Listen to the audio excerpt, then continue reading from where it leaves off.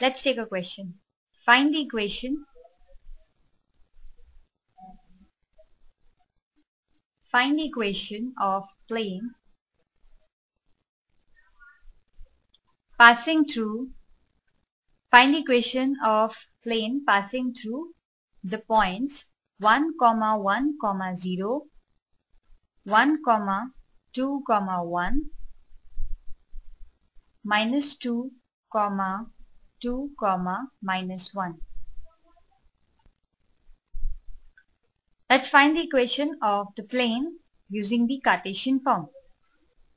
To find the equation of plane in Cartesian form, let's take this point is x1, y1, z1.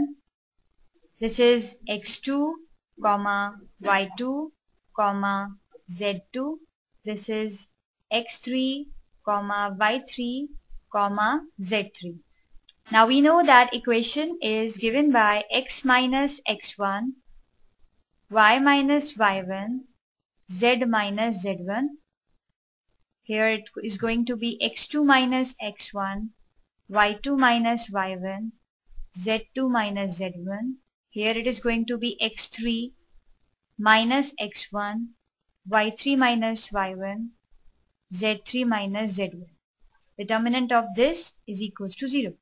Let's put the values. When you will put the values, you will get x minus x1, which is 1, y minus y1, which is 1, z minus z1, which is 0, then 1 minus 1, x2 minus x1, then 2 minus 1, y2 minus y1, then z2 minus z1, that is 1 minus 0, then x3 minus x1, that is minus 2 minus 1, y3 minus y1, that is 2 minus 1, z3 minus z1, that is minus 1 minus 0.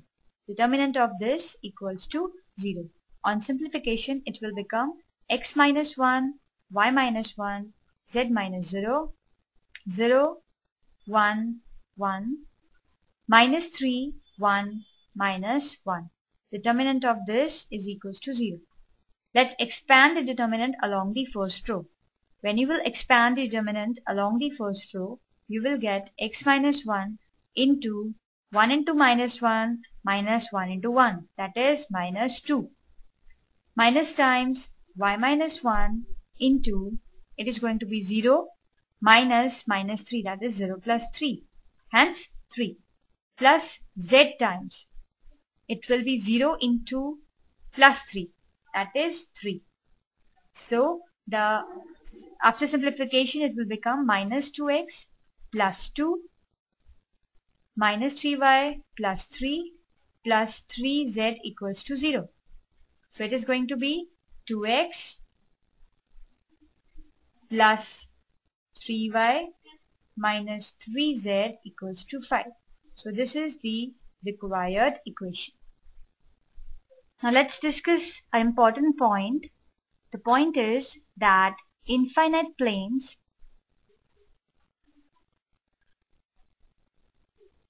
can pass through 3 collinear points.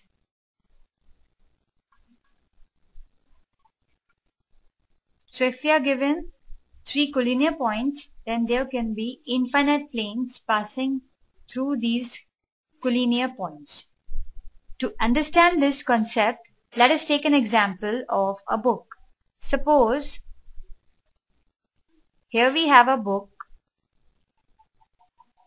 and this dark blue line, or let me make it red, this dark red line represents the binding of book. This is the line representing the binding of book. Suppose I take 3 points on this line. This point, and this point. This is R, this is S, and this is T. So you can see that R, S, T are collinear points because they lie on the same line, the line representing the binding of book. So the cover of the book is representing a plane, and if I open the book, then This page will also represent a plane. Let's take another page. Another page will also represent a plane. Let's take another page. This page will also represent the plane. So we know that there can be as many pages in the book as we want. Therefore, there can be infinite planes that will pass through the line containing the points RST. So if we make the points collinear, then there would be infinite planes. So if binding of this book represents the 3 collinear points, then the pages of the book will resemble the infinite planes. Now let us learn to find the equation of line in the intercept form. So now we are going to discuss the intercept form of plane. The intercept form of plane. Intercept form of equation of plane. I should rather say this. Equation of plane in intercept form. For that purpose, let the equation of plane be, let the equation of plane be ax plus by plus cz plus d equals to 0, where d is not equals to 0.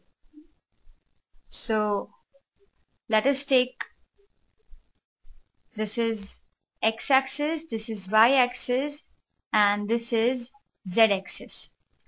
Suppose the plane passes through 3 points. This is point P. Its coordinates will be of the form a, 0, 0. Second point is point Q. Its coordinates are 0, b, 0. And third point is this point, point R. Its coordinates are 0, 0, c. Now our plane passes through these points. Let's say this is our plane. This pink line represents a plane. This is a plane passing through the points P, Q, R. And the equation of the plane is this. You can see from here that the intercept made by the plane on x-axis is A, the intercept made by this plane on y-axis is B, and the intercept made by this plane on the z-axis is C. So we write here A, B, C are the intercepts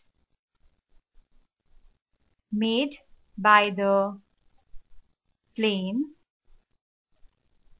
on x, y, and z axis respectively.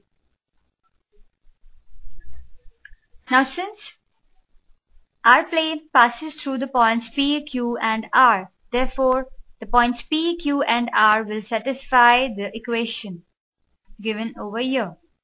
P, Q, and R will satisfy the equation given over here. So now if P satisfies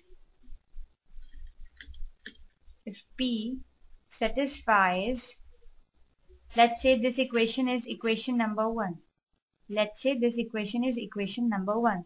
So if P satisfies equation number 1, then we will put the coordinates of P in the particular equation, and we will get that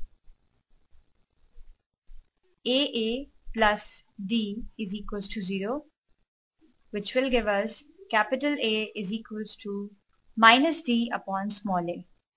Similarly, if Q satisfies 1, if point Q satisfies the particular equation, then we will get BB plus D equals to 0, which implies that capital B is equals to minus D upon small b. Similarly, if R satisfies equation number 1, then we will get that capital C small c plus d is equals to 0. That is, capital C is going to be minus capital D upon small c.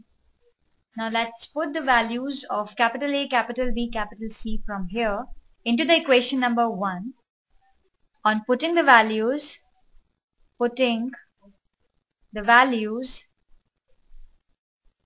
of A, B and C in equation number 1, we get minus d upon A into x plus minus d upon B into y plus minus d upon C into z plus d equals to 0. And after simplification, the equation will become x upon A plus y upon B plus z upon C equals to 1. So this is the intercept form of equation of plane. X upon A plus y upon B plus z upon C equals to 1, where A, B, C are the intercepts made by the plane on the x, y and z axis respectively. Now let's do a question. Let's take a question. Suppose the question is, find the intercepts